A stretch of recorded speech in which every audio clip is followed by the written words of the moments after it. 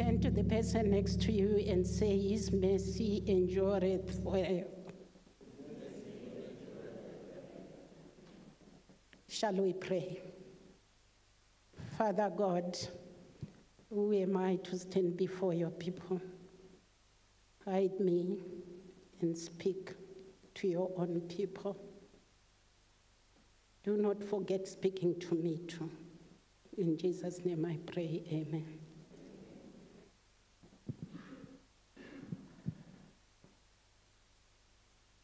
I'm told August is the Adventist Women's Month. We are special. I haven't heard of the Adventist Men's Month.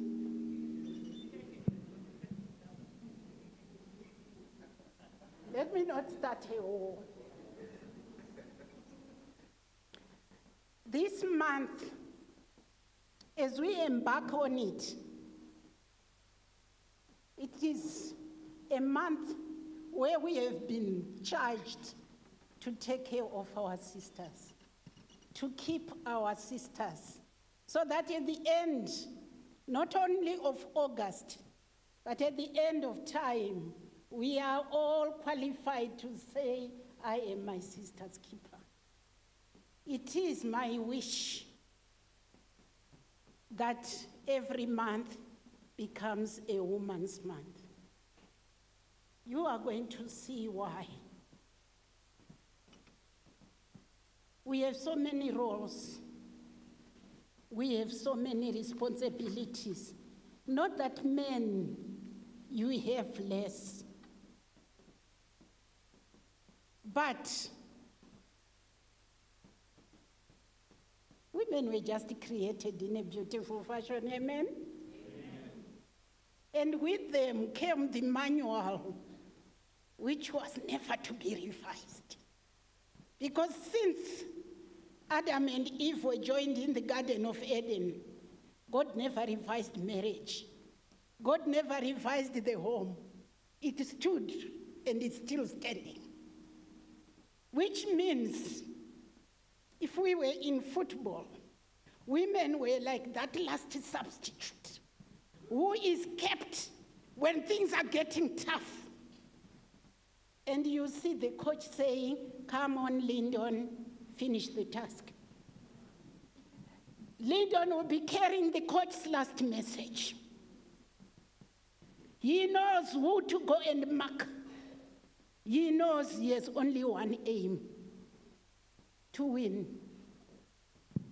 Women, I hope I'm saying the truth about you. And I hope that there will be no brother who will say, hi, Ma. Were you talking about women or about men? As a mother, it can be very frightening to stand up and fight for your own daughters, then find your own daughters at fault. So may I put a disclaimer to the keepers. You will know yourselves in a minute that we are human. Someone saying just because I'm a woman, but that doesn't make us weak. We are meek. Today, I've entitled my sermon, Play on the Harp.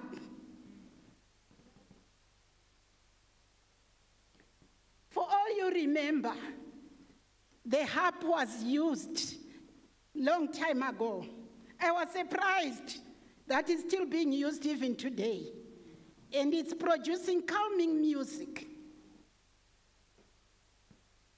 But I want to go to a particular chapter which we are going to be hopping in and out. And that is 1 Samuel chapter 16. I want you to zoom through the whole of the chapter because I'll be referring to it as I go. But I'm going to read in your presence, verse 23. Whenever the evil spirit from God bothered Saul, David would play his harp. Saul would relax and feel better. And the evil spirit would go away. Amen? I know someone is saying, so who is Saul, so who is David? Especially when we are talking about women. No. For now, I don't want to attach gender. I want to attach the keeper and the kept. Then I will maintain the peace in the congregation. It is significant that there was a need. Saul was having a moment where God had just tickled him to show him his power. But Saul could not get himself out of the moment until David had to be found. In a way, in this particular verse, can we take David to be the keeper? And can we take the kept to have had a need? Follow me through?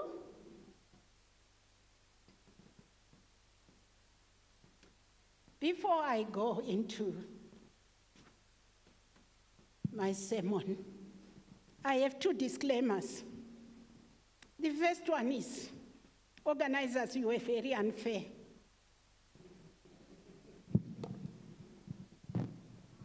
This sermon should have come before my membership was confirmed.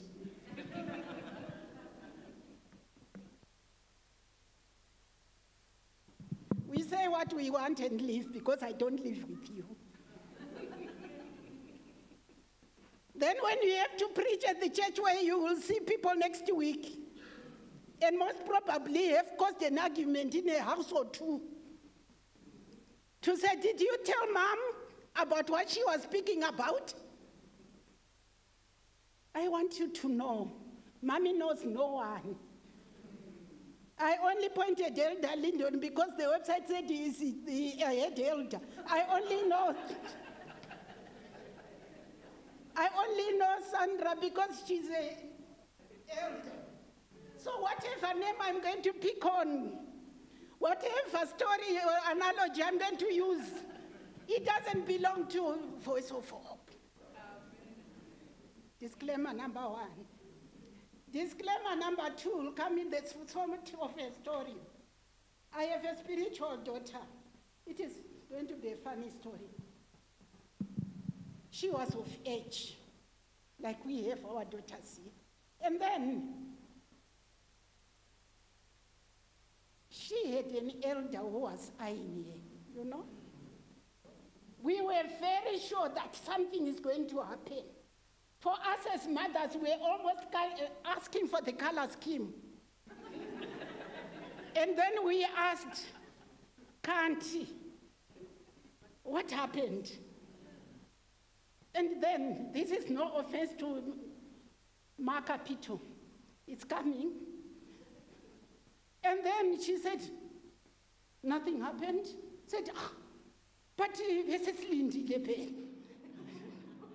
Mchato.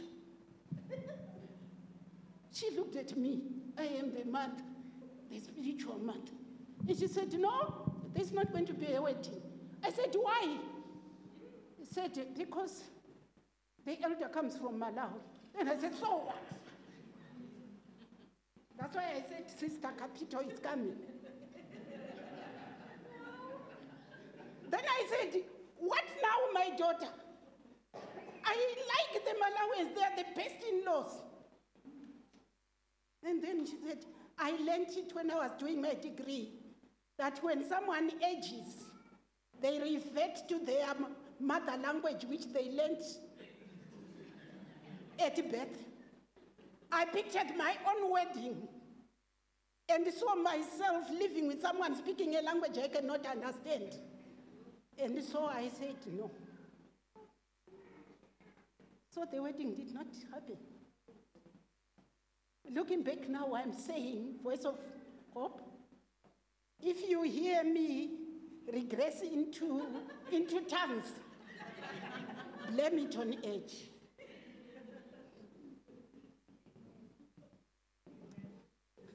Who is my sister? turn to the female next to you and say, are you my sister? Even the one you call a wife, ask, are you my sister? Elder D, ask her. What is a sister?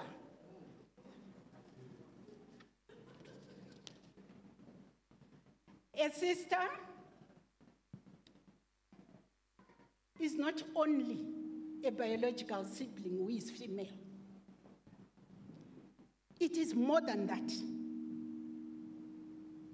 She represents a nurturing, close bond. A sister can be found in family, in friendship, and in the community. And in our spiritual circles like we are today, she's someone who will share the life's journey, offering support, understanding, and companionship. Do we have sisters in VOH? Raise up your hand if you have had a sister who meets that qualification. Amen. I'm speaking to sisters. A sister stands by you in times of joy, in times of sorrow, and provides encouragement and helps you to grow spiritually and emotionally. Are the hands still the same?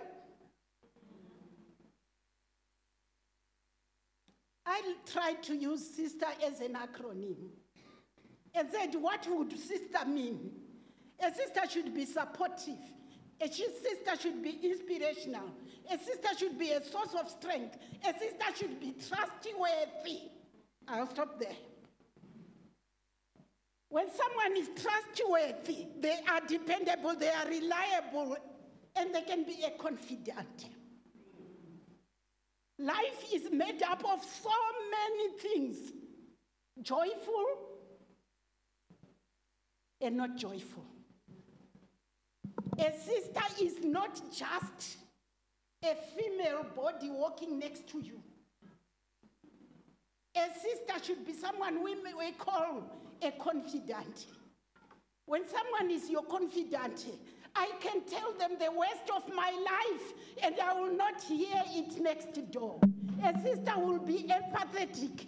A sister will be respectful. If they don't qualify for the above 6, they are not sisters, they are thieves.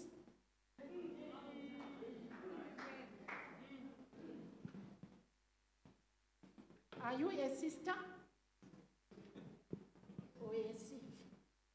Are you surrounded by sisters or thieves?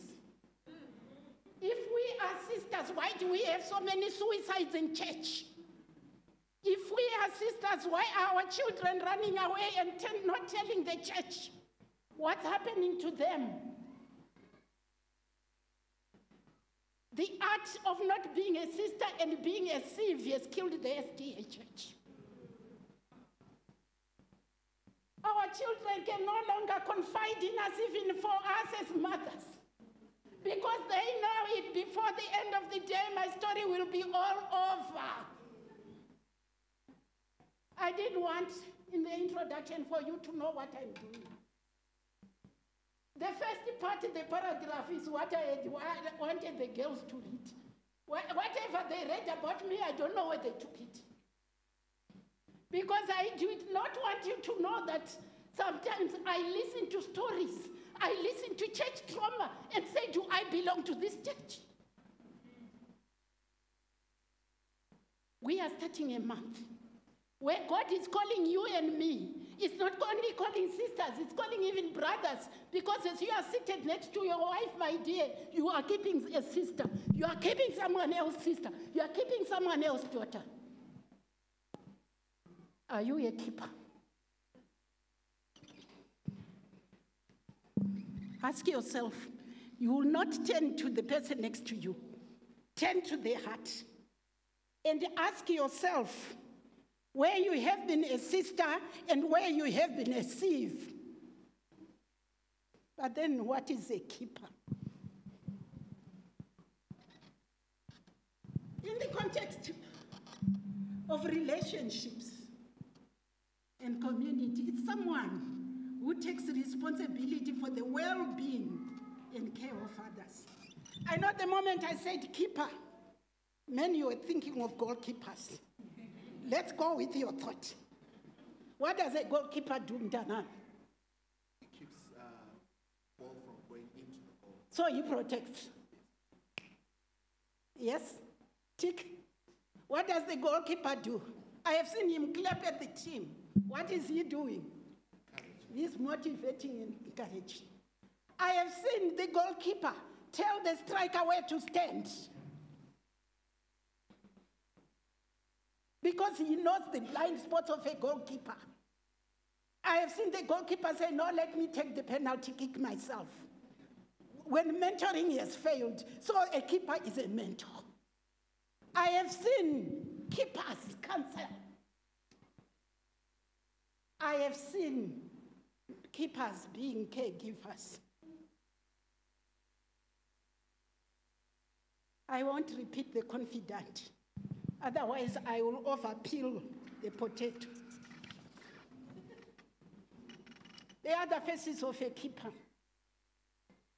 A keeper can come in as a friend. You know, when we want someone to talk, we befriend. Let me tell you, church, you cannot keep someone if you are as fierce as you. If your title walks in front of you more than yourself. If your CV is the first one to enter into church, before mama comes in, you already know that this one here accolades You cannot keep.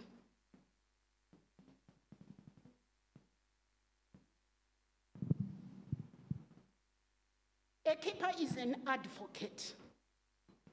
I have seen murderers go to sleep and sleep soundly because they have a good advocate.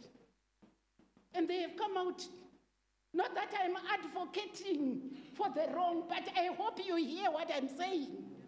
A keeper is someone who can stand for the sister and say, no, not my sister. But what type of keepers do we have? You are talking about this J. You haven't started. If I tell you what I know about here, that's the keeper we are. A keeper leads. You just find it in yourself to lead. Because you are a keeper, you don't want the people whom you are leading or you are keeping to go astray. A keeper is a role model. It's very difficult to be a role model. And it's very difficult to be living a public life.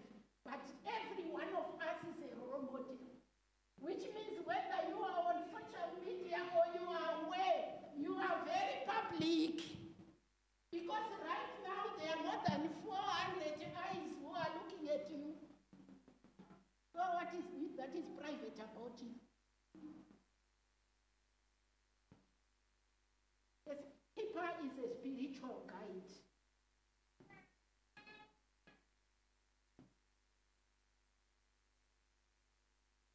I have had sisters and brothers who, when someone calls for advice, instead of telling him for advice from our Lord, they tell him, try this. I hate it too. In Adventist, a keeper is also a peacemaker.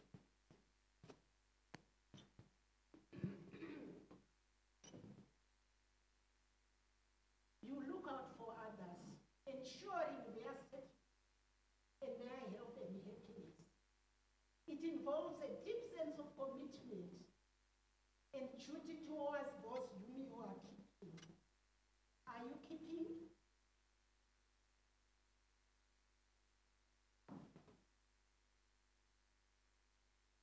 What are the examples of the keepers we have around us? I'll be a bit fast on this, but I have detailed notes. Everyone is a keeper. So turn even to the brothers. When they had my sister's keeper, they might have thought it's not, that doesn't involve us, does it? No, everyone is a keeper. Are you a parent? Are you a sibling? Are you a spouse? Are you an in-law? Are you a friend? Are you a leader? Are you an employer or an employee? Are you the community? And when I say community, who do I mean? The people we pass every day. Even the beggar on the street is your sister. The people we meet at the shopping center, they are our sisters. And we have to keep them. But there is a paradox between sisters and keepers. Let me go towards sisters now. The paradox between sisters and keepers is that the very same sister we are seeking to keep is also a keeper. Understood? I may be talking to you like I'm mentoring you. I may be looking like a keeper. If I turn my back and now go back into my life, I must be kept. Do you see that? So whatever the keeper is expected to do to the sister should in turn be able and be willing and forthcoming to do even more for the other because they know how it feels. So my disclaimer about if you find that my daughters do not do, I will have taught them. What I mean is,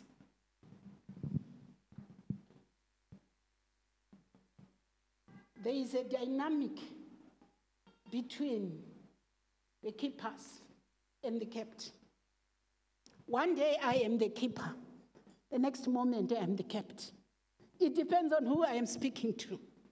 So sometimes I sound very, very antagonistic against some of, say, the feminist ideas. Because some of what we expect people to do to us is exactly what we should be doing to the people. The moment we learn that, the peaceful the world will be.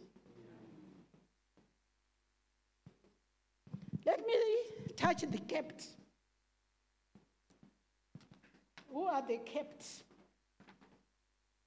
Today, because you who pays the piper calls the tune, I have been hired by the sisters. I will say the kept are the sisters. What is we to say about the kept? I hate the idea of approaching keeping as sisters as if we are pathetic. We are not. You heard me? Women are not pathetic with things which await mercy only. The kept need respect. They need to be recognized. They need to be felt while they are being kept. Do you understand that? But at the same time, this jacket is reversible. Me as the one who is being kept, I have a little test here. Anyone who grew up in the rural areas like me, Emma Pandel, whoever looked after cattle, you see, yeah, you are rich. Which is the most difficult domesticated animal to keep? If you take them out, who knows? I have a little present. Which is the most difficult? We have so many domesticated animals. We have donkeys, we have cows, we have sheep, we have goats, we have cats, we have dogs, we have chicken. Which is the most difficult? A goat. Thank you, Elder D. I'll give you the book which I co-authored, Permission to Flourish.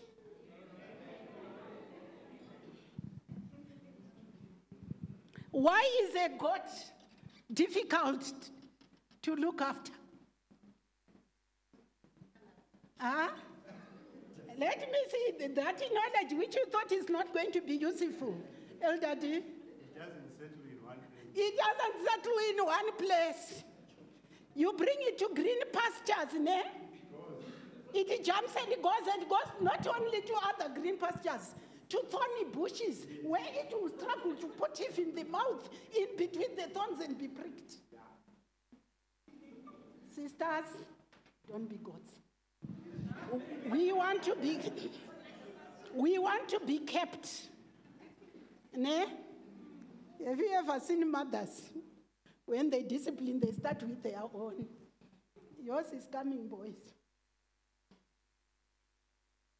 I'm just saying, sometimes it becomes so difficult to keep someone, be it for the community, be it for the family, be it for the husband, be it for the siblings. That someone, the moment you try to pick them, I was very glad when I found this little fruit. Who knows it? Eh? Here I'm speaking to the generation of today. Who knows this? It's very nice to eat, but it has thorns. It's like a rose. For you to enjoy the smell of the rose, you have to go through the thorns. So if you want to be kept, please don't be a rose, don't be this fruit.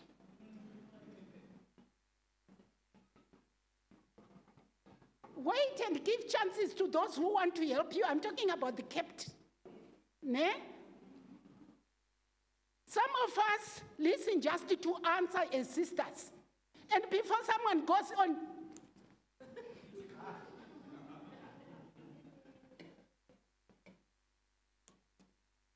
you snip. So sometimes the mission, because it's God's mission to keep their creation, is distorted because the kept cannot be kept.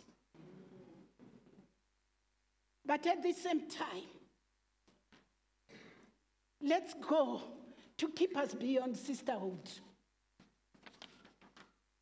Keep us beyond sisterhood. Denote everyone around you. I just spoken about one keeper of self. It's yourself. Apart from God, the first keeper of a sister is yourself.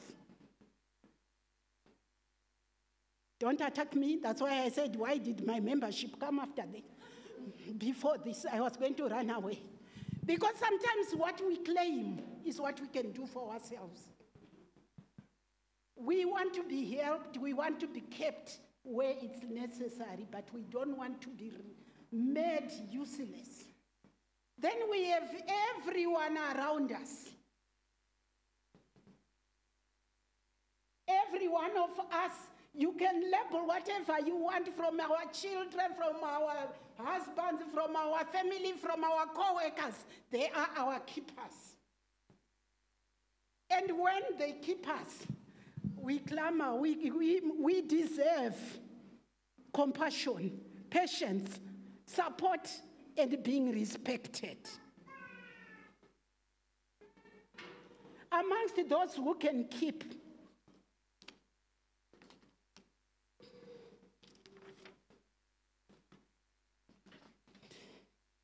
let me talk about the husbands. Being keepers of elder sisters. The art of keeping. You can put on the next slide. I'll start with the thorny issue, the art of keeping.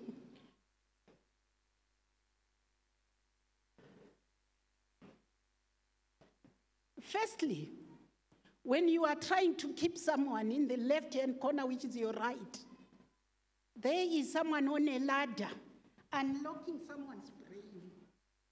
And the other one is giving them love to put in their brain. When someone is being kept, there is a need. And call it love. Whether it's clothing, whether it's food, whether it's what, they just need love. Ne? Then Titus hammers on our Mama J, Mama Capito, Mama Dorothy. Titus 2. And said the older women keep the younger sisters. Are we doing that at VOH? Our daughters testify for us. If we are not doing it, let's improve. Let's improve. The Bible says we, the older women, should water the gardens in Sandra's head, in Samiwe's head, so that they love their husbands. In terms of keeping, everyone does have a role. Sometimes keeping denotes the ministry of presence, just being there and listening. So why are we afraid of keeping? Just to go and say, I am here. Sometimes, when someone comes to you, their mind is just like this. This one, I thought I was going to put it in send, I forgot.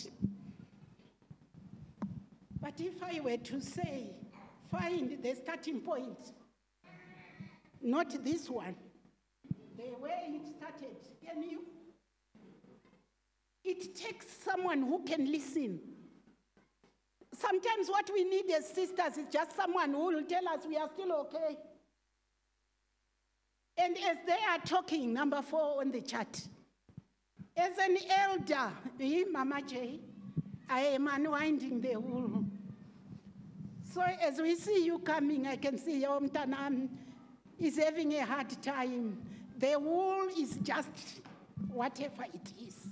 And all it takes for you to keep that sister in your silence is that. And then at the end you say, it will be okay.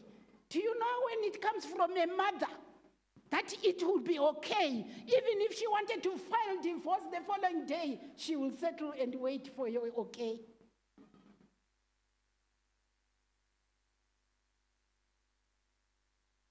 Being a sister's keeper is listening even to our teenage children.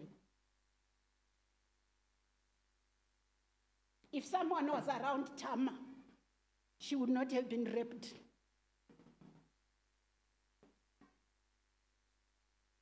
No one was around Tama. When we listen to those around us, to our children, to our sisters, we listen even to unspoken conversations. Keepers, look out. Ne? Look out for signs. Children are suffering in the eyes of the keepers. We will be present, and yet we are not keeping. Are you keeping your daughter? Do you know exactly what's happening to her? Have you ever, I met a mother who cried 36 years after the rape, when the daughter opened up that daddy was raping me.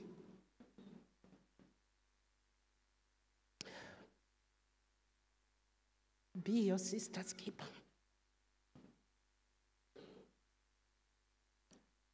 Being a sister's keeper is understanding them in their own loss and in their own pain. The loss may include losing their marriage, losing their husbands, losing their children, losing their job. Are we there to listen? Or when someone becomes an adult single in church, we avoid that sister.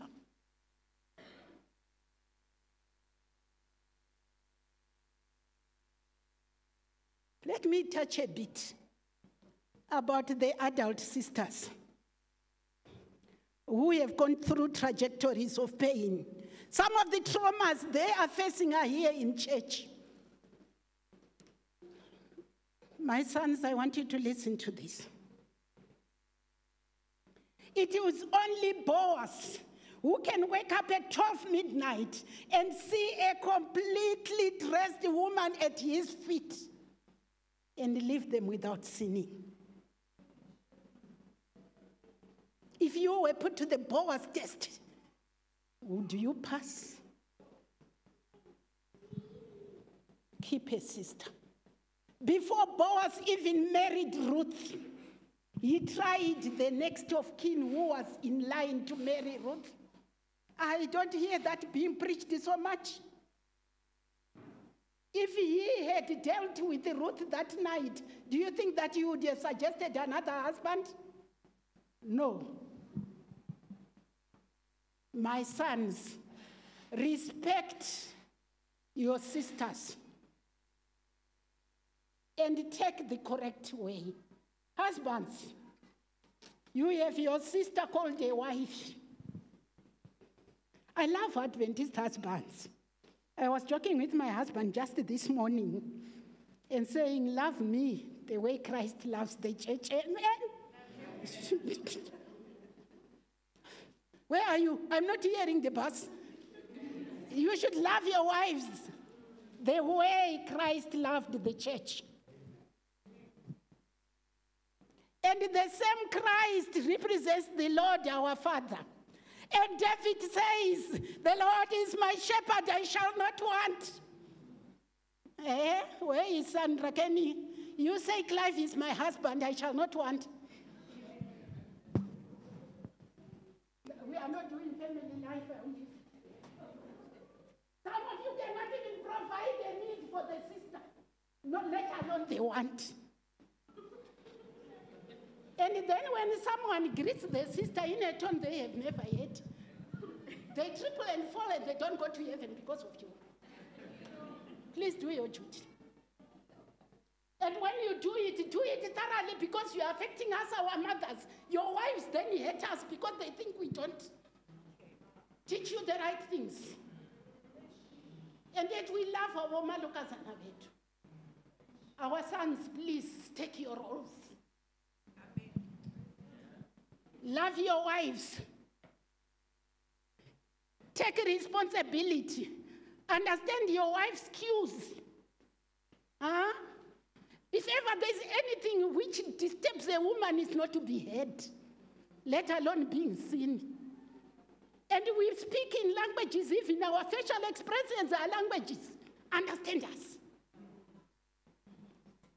I will leave it, lest I get sent away.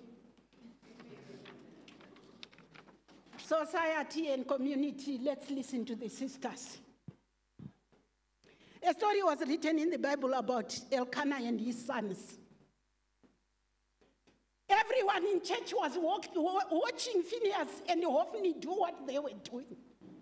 And because they were PKs, no one dared to help. How do you think Phineas and Hophni's wives were feeling? Was anyone going into their minds?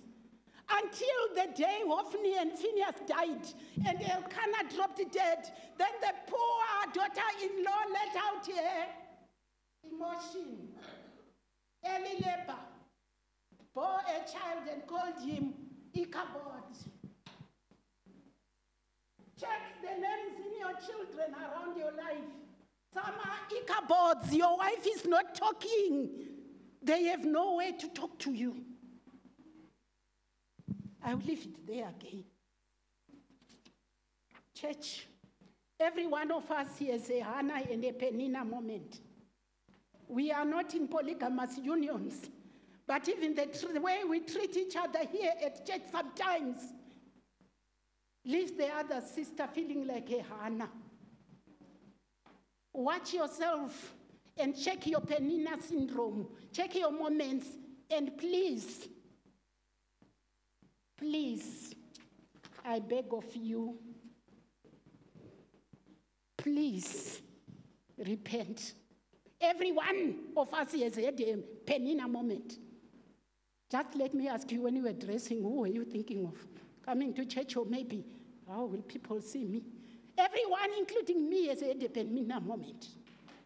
It doesn't need you to be on someone's husband. It needs you to be a sister's keeper to know that I'm not being a Penina. Then, keeping the keeper. I'll just say, when we keep the keeper, we are talking of the sister who is kept too. Remember, we said the keeper is the kept. So, sister, when I'm talking about keeping the keeper, I'm talking to you as a keeper and as a sister. Self-care is not selfishness. The word no does not mean on. When it's too much, say no. I'll pass. There isn't a woman in the Bible who God used, but had it easy.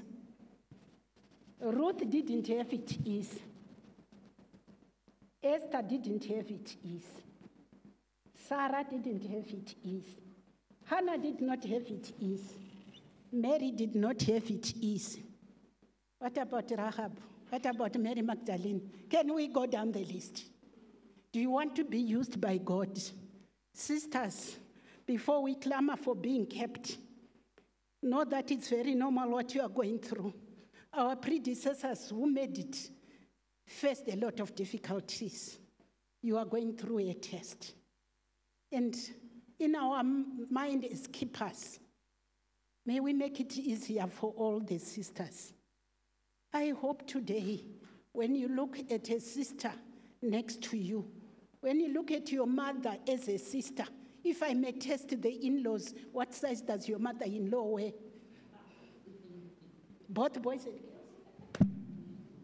Simple test, you fail. I'm a teacher.